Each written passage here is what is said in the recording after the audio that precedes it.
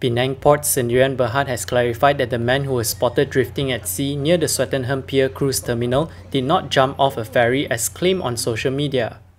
In a statement on Wednesday, Penang Port also said the man had not entered the terminal to board the ferry. The incident is believed to have taken place on Monday and the man has been rescued by safety officers at the terminal. The man has been taken to the Lebo Pantai police station for further action and a statement by the police will be issued soon.